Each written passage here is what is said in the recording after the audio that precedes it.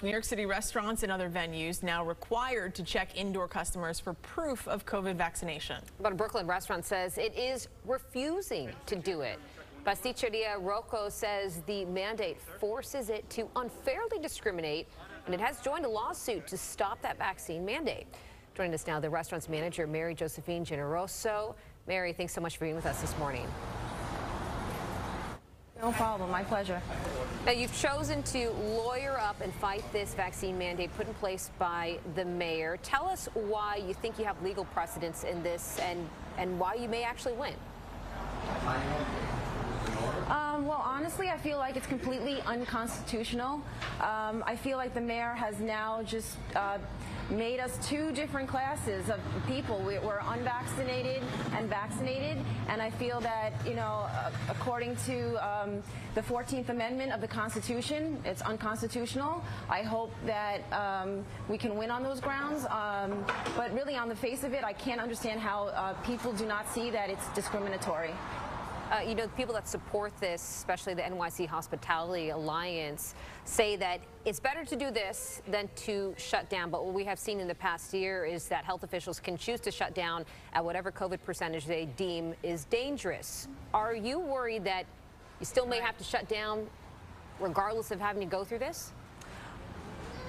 Well, I mean, we were told during the pandemic that if there was enough people out there that got vaccinated, that we'd be able to go on and live our normal lives. Has that happened? Honestly, you know, the goalposts keep moving. We were told that if we were vaccinated, we wouldn't have to wear masks. Obviously, on July 30th, the CDC director stated that, you know, even though you are vaccinated, you can still transmit the disease. So therefore, even that on that basis alone, I don't see how we should be separating people based on vaccination status. I mean, if the vaccinated population out there is still able to spread the Delta variant, I'm not quite sure how you know, it's really protecting people to have people that are vaccinated indoors and people that are unvaccinated outdoors. So I've instructed my staff to go ahead and be masked just so our customers are more comfortable. But yes, I really believe that at any given point, the laws can change, the mandates can change, and we can be shut down if the mayor decides so. You could be facing fines for not going along with this mandate, fines of up to $1,000. What do you think about this? As I said before, we'll take the fines as they come, but the mayor is really asking us to segregate our customers. There's actually a new sign that we went ahead and put on our window that was not there previously that is saying that we are going to accept everyone, that we are not going to segregate and we are not going to discriminate.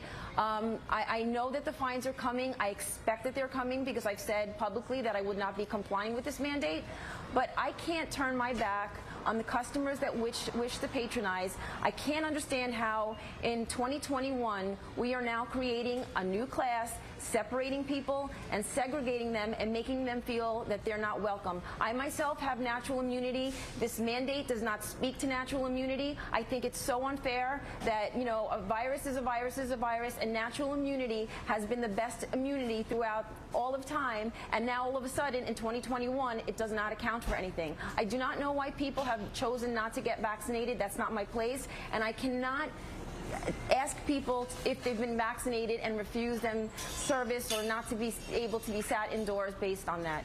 Just to be clear, Mary, what is natural immunity? Does that mean you're not vaccinated but you have immunity for some other reason? Correct. I have had COVID and I have antibodies. I am constantly getting my blood work done to make sure those antibodies are still there, which they are. I actually just spoke to my doctor again. I'd like to have another antibody test to make sure, obviously. I want to make sure that I'm protected myself. So this is not necessarily about a vaccine. It's more about, first of all, it's private if somebody's been vaccinated or not. I don't know how it's okay that the mayor thinks we should be able to be checking people and refusing them service indoors if they're not vaccinated. I mean, this doesn't just apply to the restaurants, the bars, and the gyms. Pretty soon, it could apply to anything. And then please explain to me the difference why we can walk into a crowded Target, we can walk into a crowded Home Depot. At that point, I mean, there are people spending ample amounts of time in those huge, huge stores. Why aren't they being checked check for vaccine status there. I mean, it doesn't really make sense. I feel like we've been targeted. I mean, for us, the restaurants, the bars, and the gym owners, we have to be vaccinated. Our employees have to be vaccinated. That means I'd have to fire myself. I'd have to fire my husband, my staff. I mean, I know some of them have been vaccinated, but it just doesn't make sense. None of it does. Mary, we do want to thank you for chatting with us, and hopefully your location falls under the fact that you don't have to be in there that much long time, less than 10 minutes. So that means those rules would not specifically apply to you. I wish they did, but there's some, I've gone ahead and pushed my tables as close to the windows as possible, but, there is sit down here. All right, Mary, thanks so much for being with us this morning. We appreciate it.